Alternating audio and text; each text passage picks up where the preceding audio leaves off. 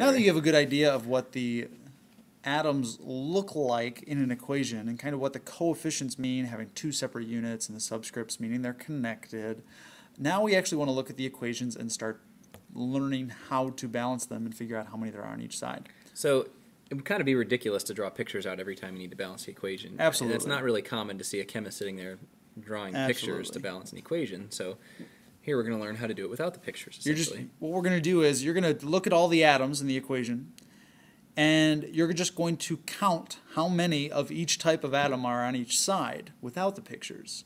And when needed, add coefficients to balance them.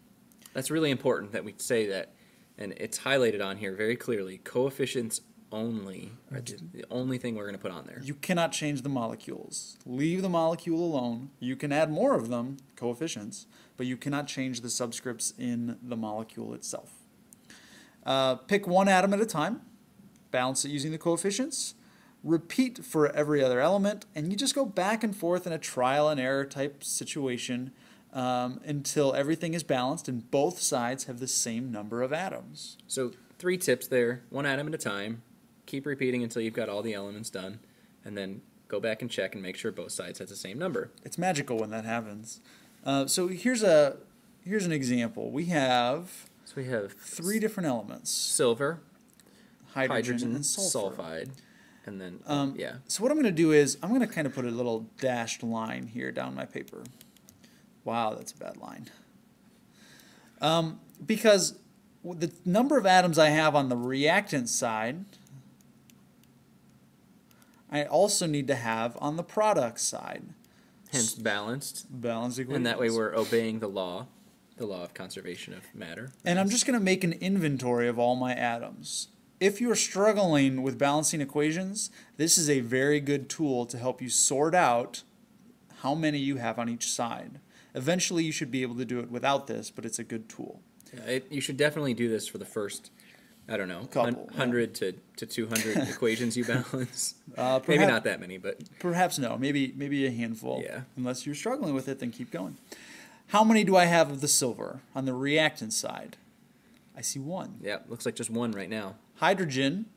There's a little subscript there. So that subscript is 2 for the hydrogen. 2 H's. Not 2 for the sulfur. No, there's only 1 sulfur. Right. All right. Products. Silver, now I have 2. That's different than the reactant side. Hydrogen, I have 2. 2 is different than 1. And sulfur, I have 1. So the hydrogen and the sulfur are the same, but the silver are different. Awesome. So this is where you figure out where to start. You want these numbers to match up on the right and the left. You want the same number on both sides. Then it looks like we need to add silver to the reactant side. We need another silver. We only need 1 more. So we put a 1 in front of the silver, right? Well, no. Well, there's already 1 there. This is an implied 1. Okay. There's already a 1 there. There has to be something. If it were 0, it wouldn't be there. So we don't want a 1. We have a 1. We want a 2. And that changes my inventory. Now I have 2 silvers, 2 hydrogens, and a sulfur. And on the product side, 2 silvers, 2 hydrogens, and a sulfur. Success. So my coefficients total, I've got a 2 in the silver, 1 H2S, 1 Ag2S, and 1 H2. Should I write those all the time? No. In chemistry, we generally do not write 1s. No, we don't write 1s. Just like we don't write the subscript 1. Just like in math. If there's an X, you don't have to write 1x. It's x. There's 1 of them. Well, it technically is equal to 1x, but... It is, but you don't write 1. All right, let's get rid of that. Bad example. Here we have another example. All right, so we're going to make that atom inventory again and just take into account all the atoms that we have on the reactant and product side. So we've got zinc, hydrogen, and chlorine on the reactant side. And luckily, we also have zinc, hydrogen, and chlorine on the product side. If you ever count up atoms on each side and you have 2 different atoms, then you've got a real problem with your equation. You're doing it wrong. Yeah, you're beyond balancing. Reactants. There are 1 of each atom. All right. Products, that's a P. There's 1 zinc, 2 hydrogens, and 2 chlorines. 2 hydrogens, 2 chlorines. Okay, so now we've got 2 things that are unbalanced in here. You can see there's 1 hydrogen on the reactant side, but 2 on the products, and 1 chlorine on the reactant side. But 2 on the products. So I could start out, the zinc looks pretty good. We'll come back to that if we need to. But the hydrogen and the chlorine are not balanced. Which one should I start with? Let's start with the chlorine. All right, chlorine it is. I've got 2 chlorines on the right. Let's go to the left. How do I get 2 chlorines here? Can I just add a 2? No. No, you cannot just add 2 chlorines. That's not... Only coefficients. Right. When you put that subscript, that makes a whole new molecule, which I don't think even actually exists. Leave them alone. Just make coefficients and you're good. So I need to put a 2 here. Now, that affects the hydrogen too, but it's okay. This is trial and error. Let's just see what happens. That balances my chlorines, but it also changes my hydrogen. So I need to change that in my inventory as well. Now I have 2 hydrogens. Okay. Hey, that actually works out in our favor this time. It does, because the chlorines are now balanced, and as a result of that, the hydrogens are balanced too. That happens a lot. You may not see where you're going. You just pick one and start and balance it, and you're good. And it'll just kind of magically work out at the end if you're doing it right. So the coefficients 1, 2, 1, and 1. Again, you don't have to write the ones, but they exist. Those were very, very simple equations. Now we've got some more difficult ones that fall into 3 different categories. You're going to get some tricks for them. Okay, so trick number 1 says my bag of chemistry polyatomic tricks. ions. Polyatomic ions most of the time can be treated as a single unit because you'll see they exist on the reactant side, and then that same polyatomic ion exists together as an ion on the product side as well. Yeah. So if I have nitrate on one side and nitrate on the other side, there's no need to break it apart into nitrogen and oxygen. Just say I've got one of that unit and one of that unit. Keep the whole polyatomic ion together. When oxygen is a reactant, balance it last. We will show you a trick to figure out how many oxygens. Sometimes you need to multiply the whole equation by 2 to get the right number of oxygens. But if you balance it last, some of those are kind of difficult, and you will figure out that generally if something's by itself, it's really easy to balance last. Oxygen's no exception. The third trick is the water trick. So one of our polyatomic ions that we'll deal with, I guess relatively frequently, is the hydroxide ion. All right. Water actually is a combination of hydrogen and the hydroxide ion, so we can rewrite water instead of H2O as HOH. There's 2 hydrogens and an oxygen, HOH. I like it. And there's a polyatomic ion there. So it's kind of like breaking water apart into a polyatomic ion, just like trick 1. You don't have to do it all the time, but there are certain cases where it works, which we'll talk about here in a moment. Off to trick number 1. Here we have some polyatomic ions. Now I'm going to make my inventory again, but now I'm going to consider my polyatomic ions. What are my polyatomic ions? Get out your list. It looks like the NO3 there. That's in parentheses, so that's pretty easy to see. Nitrate and nitrate. It's the same on both sides. So I'm going to write that as a whole unit in my inventory. Okay, so we got how many nitrates do I have over here? Well, there's 2 polyatomic ions. No, there are 2 of that whole thing. All right. 2 nitrates. That makes sense. And on this side, no parentheses on this, and there's nothing outside of 3. It's still a nitrate. There's just one of them. All right. I've got a barium. I've got... How many bariums? I've got 1. That 2 doesn't go to the barium, just the nitrate parentheses. Right. Over here I've got 1 barium. Wow. Hi guys. Just a 1. Just a 1, not a B. It's not a number. And then there's one more polyatomic ion here you're maybe less familiar with, but if you see 3 atoms, we haven't bonded any molecules with 3 atoms unless there's a polyatomic ion, so that's a giveaway. And you can see it on both sides of the equation. So you see the CrO4 on both sides, and that's a good way to tell this is a polyatomic ion.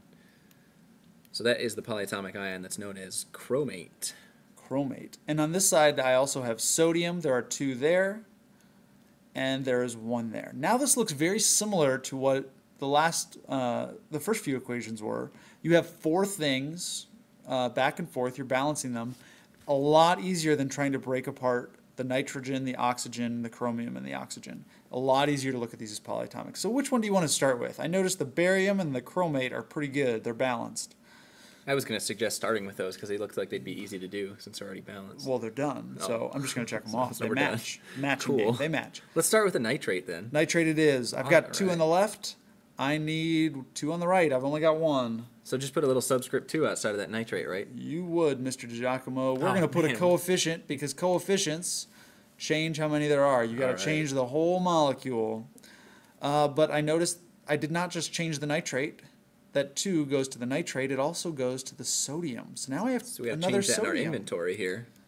All right, my nitrate's good. We balanced that. Let's take a look at what that did to the sodium. Oh, it balanced the sodium. Magic. Magical. Balancing equations really is a magical thing. And they match. So that 1 coefficient took care of both atoms. Now we've got the oxygen trick. So what's going to happen here, I don't have any polyatomics on both sides. I've got carbon, hydrogen, and oxygen on both sides. Let's see what we have. So we look at it, start off with the carbons. There's 2 carbons on the reactant side, 6 hydrogens, and 2 oxygens. On the product side, 1 carbon, 2 hydrogen, and 3 oxygens. Oh, good catch. There's 2 there and there's 1 there. Got to be careful. Sometimes it's- there's the same atom in different places. Yeah, that's tricky. It came up in 2 different spots. Now, let's do oxygen last. So would you rather do the hydrogen or the carbon first? Because none of them match.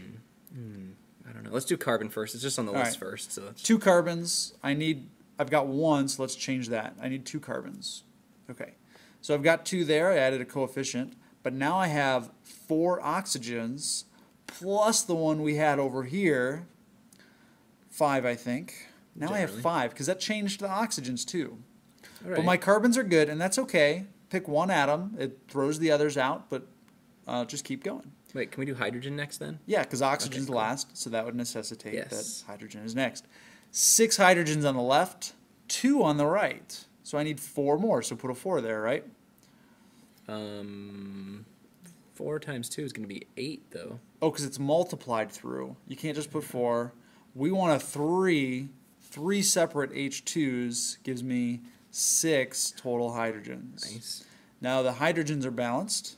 Wait, that changed the oxygen, Oh, I it think, did. too. You're right. I have to update my inventory. I have 4 oxygens here, plus 3 here. Now that gives me 4 plus 3, 7. 7. Nice. All right. 2 times... All right. So here we go. We've got 7 oxygens. On the left, we've got 2. We need 5 more. So half of it. It comes in packs of 2. I can't get 7 out of that. Yeah. So I guess that doesn't work. So what do we do? Well, this number here is odd. This number here is even. How do you suppose you get an odd number to go into an even number? Well, if you make the odd number even by doubling the reaction, you just double all these coefficients. So why did we multiply the whole reaction by 2? Well, everything else is already balanced, right? Yep. So if I double everything, it still keeps these balanced because I doubled that 2 and that 2, and I have 4 and 4. I doubled my hydrogens, now I've got 12, and I had 6 over there, so I have 12. So it keeps those balanced, but then it also makes this 14. And we can definitely multiply something by 2 to get 14. Now we can. So we just kind of ignored this space right here. We didn't know what it was, so we just ignored it for a moment until we got everything doubled and evened out, if you will. Yeah. Evened out. Evened out, nice. And now we can figure out if we have a coefficient of 7 up here, 7 O2s, that will give me 14 oxygens, which matches the other side. Sometimes you will need to double your coefficients to balance the oxygens. Trick number 3, HOH. Now, when do I use this trick? Well, we said if there is a water and then the hydroxide ion, the OH ion. Okay, on the other side. And So this particular and equation this one, has that. it does have that. The last one, there's water. Why didn't we break that up into HOH? There's no hydroxide on the left, guys. You can't do it then. But if you have the H or the hydroxide, then you can break it up. So I'm just going to cross this out, and I'm going to write HOH. Okay, so then we're going to keep those OHs together, right? Because they're a polyatomic ion We are. on both sides. I've got a barium, I have a hydrogen, and a hydroxide. I made that a polyatomic ion. Barium, hydrogen, hydroxide. One barium, one hydrogen, one hydroxide. One barium, two hydrogens, two hydroxides. That two hydrogens comes from up there, not the hydroxide hydrogens. They're different. That makes sense. Would you rather balance the hydrogen or the hydroxide? It looks like the barium's good. Yeah, let's do the hydrogens next Hydrogen, on the list. all right. It's cool. No, I don't. I'm going to go down to the bottom. Oh, okay. It's like Jeopardy, starting with the $5,000 question. Yeah, who does that, though? Yeah, I would. Everybody. 2-1. Let's go to the hydroxides. I need one more on the left. Let's do that. That gave me two hydroxides and checks that off. But that also gave me two hydrogens, which checks that off. It's one of those magical examples where one number just kind of affects a couple different things, makes the world a happier place.